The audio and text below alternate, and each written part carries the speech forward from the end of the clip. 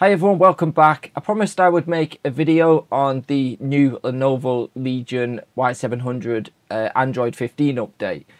And I wanted to use it for a few days just to kind of see what it was like. And I actually think this is the best update they've done so far.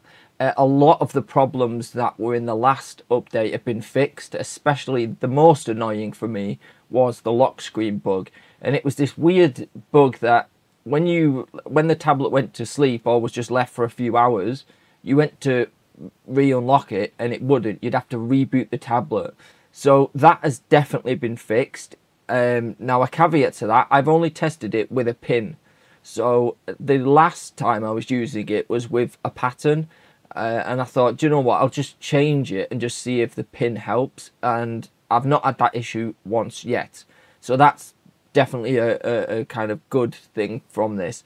There's a few other things I've tested. The gaming performance as well. I was asked to test the Call of Duty at 144 hertz. That's buttery smooth, just like usual. I actually think I've solved one of the issues that was actually on XDA. Originally, when I read the post, someone said that the touch, there was problems with the touch, it not responding. Well, what I found is when I was on the lowest hertz, the touch did that, but when I was on the 444 hertz, it was fine. So I don't know if it's simply that the person who had it on the lowest hertz setting, the refresh rate, and that's why they were having them issues. I mean, I didn't find it as much even on the lower one. It was just ever so often it would happen. But yeah, I think that's what that problem was. I will say as well, only update to this ROM if you're on the global version. So, because I don't want someone updating this ROM when they're on a China version or on NEC version, classed as the fake global ROM. There is no such thing really as a fake global ROM. It's actually the NEC ROM, just with some added languages, but people call it a fake global ROM. It's a Japan version ROM. So it looks like a global ROM, but it's actually a Japanese version. And you can usually see that within the ROM numbers when they update are different to the global numbers. So that's how you know the difference between the rest of the world, NEC, and the China versions are the ROM numbers and the way that they do that. So only update to this ROM if you're on the global version. If you're on the Chinese version of this ROM, then there is a China version specifically for that, and that will either be in the mirrors, or if you're on a Chinese version that's updated through the system update, then just update through the system update.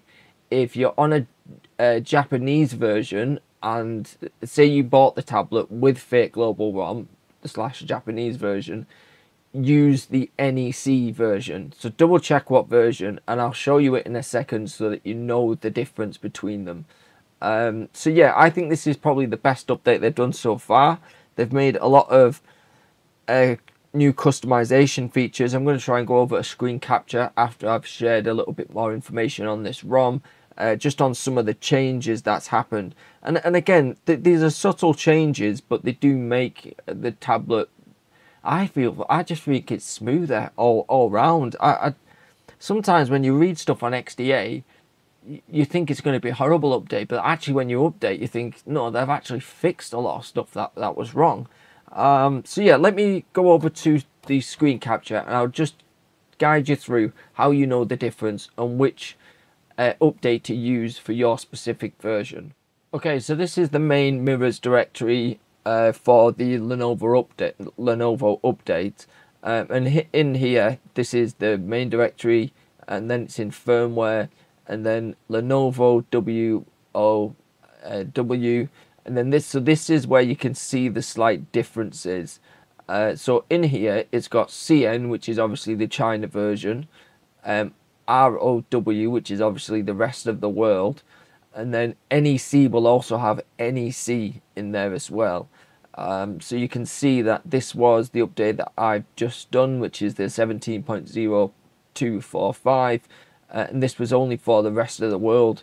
The China version, so if you search the model number TB320FC, and it's slightly different as well for the Lenovo Legion 2025. If you go to TB321FU, go to this. Here's the versions for the 2025 version. So at the minute for the 2025, I think it's only up to so this is rest of the world 16.110.147. There's the 17 actually. There's the rest of the world 17. So that will be the Android 15 update. It's funny that a lot of these start on the China versions and then move over. But let me search for. So it's also worth noting that on the XDA as well. Another user has pointed out that there's actually no global version for the Gen 3 release. So it's little things like that when you read it, you think, so if someone's got a China version of the Gen 3, they might automatically think, okay, I can switch to the global ROM. But this user's pointed out that actually it was only ever released in China, so there isn't a global version. And it's kind of little things like that that can catch people out before updating. That's why I always say, if you're unsure, one, check XDA, two, just Google the actual comment, you know, like Android 15 update, NEC version, and then the model number, because it can save you a lot of headache in the long term. You know, you don't want to brick a tablet and then you're unable to recover it. But what I'm going to do after this video is try and find the actual update for the NEC version, so that those who are stuck on the quote fake global ROM can actually update as well. The NEC version is actually got a different name to it, and it's called the okay, so the name that it's got is the NEC Lavely Tab 9 QHD1. So this is the Lenovo Legion Y700 2023 version. This is what they call it. So what you can then do is search this model number and then search the Android 15 update.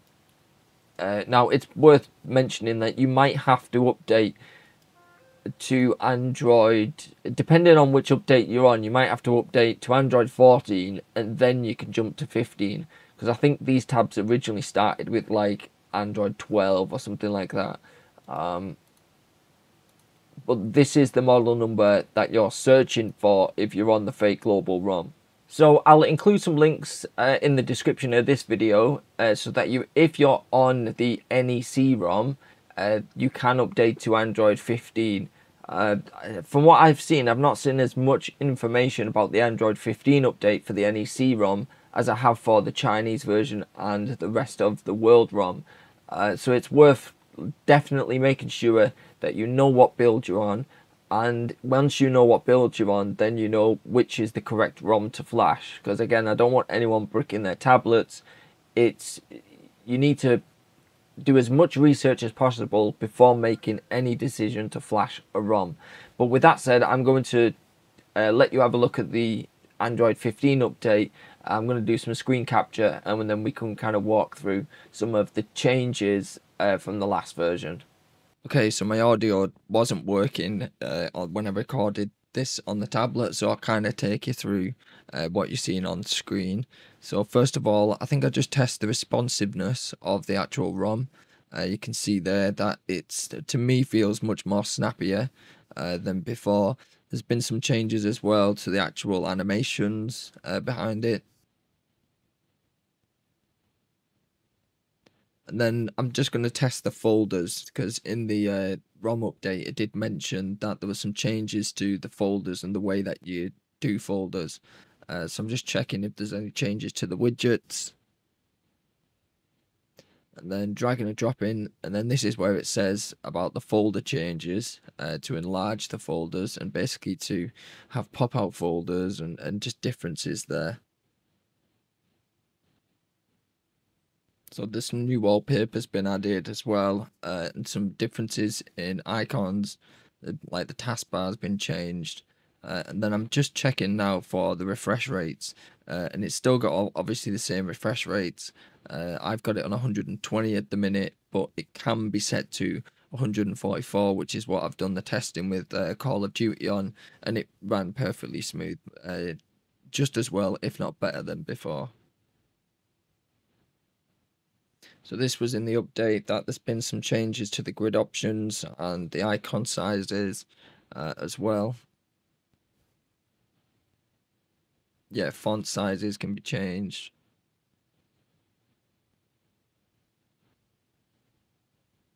And then this is the battery information of my tablet. I did notice that the battery lasts longer, so there could be some optimizations under the hood. It did say that in the update that there was some changes to the battery, so I was just making reference of that. So this was one of the big changes. I think this is to Android 15 generally, and that's that you can update Google Play and some of the security settings straight from the menu system. I think this is just a general Android 15 update thing, but yeah, there was actually an update for mine, so that after this I'll reboot it and then be able to apply that. And then I'm just checking because someone did mention that there was problems with the Dolby Surround, but again, I've not had any issues with that.